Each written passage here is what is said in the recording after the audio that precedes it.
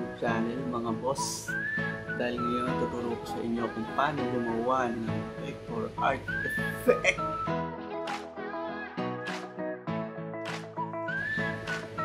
gamit ang Adobe Photoshop CS3, hindi ko magamit ng pen. Let's go!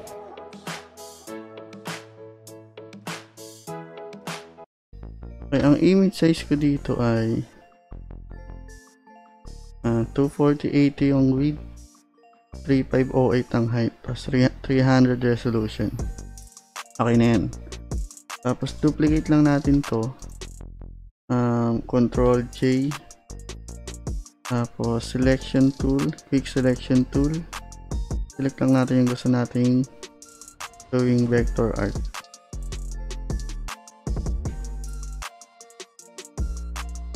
And tapos add layer mask tayo. Mag-add tayo ng solid color na background. Tapos hold control nyo lang dalawang to, tapos merge layers. Ayan. Tapos ng merge layers, punta tayo ng filter, sharpen, smart sharpen. Bagawin natin ito ng 240, 3.0 yung radius. Tapos click OK. Filter ulit. Punta tayo ng diffuse. Tapos click nyo lang itong anisotropic. Okay. Punta kayo sa image, tapos rotate nyo ng 90 degree clockwise. Tapos diffuse lang ulit. Tapos rotate nyo ulit. 4 na beses natin gagawin to na 2 times. Rotate, tapos diffuse, shortcut nya Control F. Yan. Tapos rotate natin ulit 90 degree clockwise, diffuse. Yan, hanggang makabalik tayo sa pinaka original angle nya. Rotate ulit, tapos diffuse. Pagtapos natin makaikot ng isang rotation, punta ulit kayo ng filter, sharpen, smart sharpen ulit.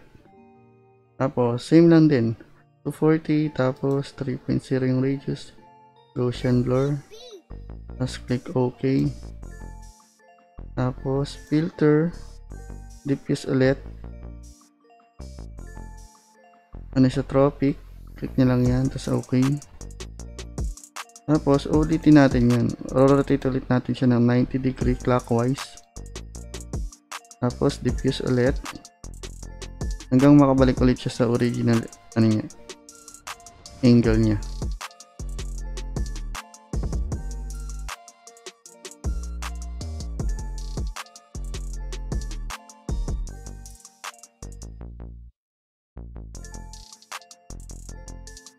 Yan, diba? Nakabalik na tayo doon sa pinaka-original nya. Punta tayo ng sharpen ulit, tapos smart sharpen, tapos click OK lang. Same lang yan. Yan, kung mapapansin nyo, medyo nagbago na yung image nya dun sa original nya. Yan. Step 2 na tayo. Delete na natin to. Tapos convert natin to smart object. Yan. Tapos duplicate natin, Control J 3 times. Tapos kayo na bahala kung anong rename nyo. Basta sa akin high details ang layer 1 ko, layer 2 ko soft details,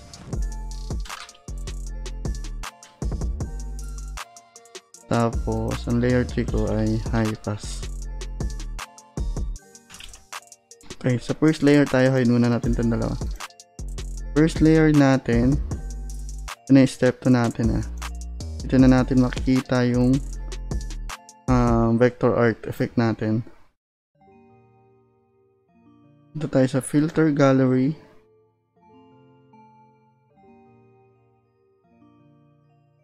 Sa may artistic folder, and then yung cutout, cut out, babaguhin lang natin to yung number of layers, number of levels ng 8, opacity ng 5, tapos fidelity ng 1, tapos click OK.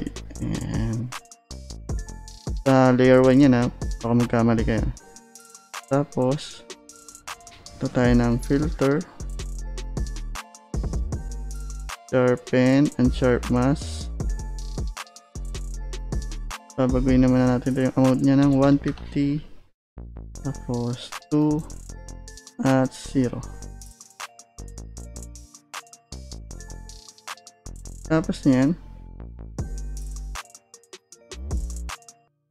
tayo sa second layer, ang soft details. Yan, unhide nyo lang siya. Tapos filter gallery ulit, cut out, babaguhin natin yung opacity ng, lagyan natin 6, tapos ito ay 1.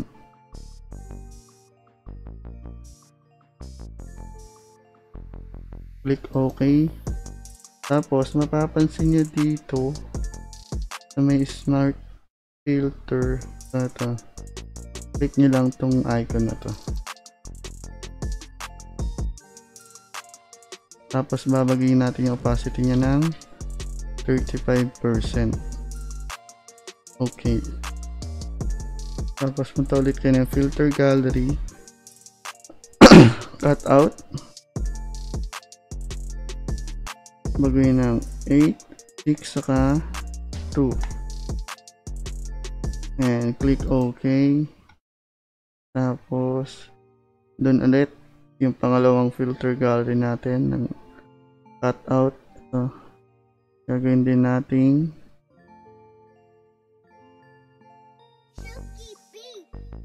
35%. Click OK. Tapos sa filter, sharpen and sharp mask, gagawin natin 250 at 2 saka 0. Click OK. Tapos gawin natin 45% yung opacity nitong soft details natin. Tapos sa third layer natin, unhide nyo lang. Punta tayo sa filter, other, tapos high pass. Gawin natin 2 lang. Yan. Tapos overlay. Ng overlay,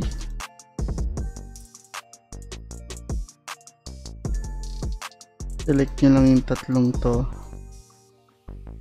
drag mo papuntang top. Yan, gawin natin effect. Tapos tayong level. Yan, adjust lang natin konti.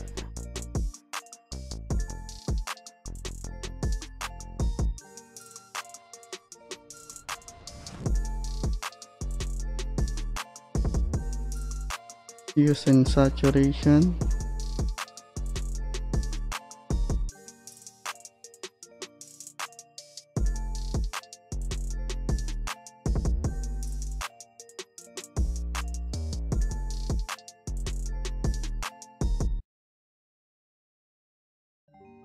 Sa color balance niya,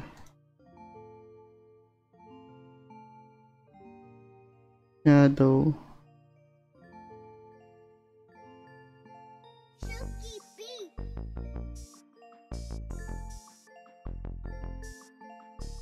mid-tone,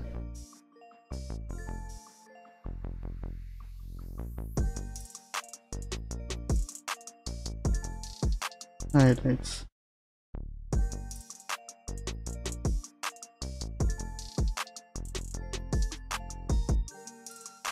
Okay, That's it.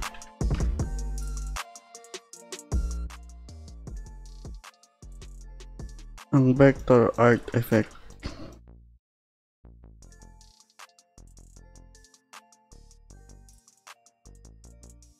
At maraming salamat mga boss sa panonood at sana may natutunan kayo sa aking tutorial.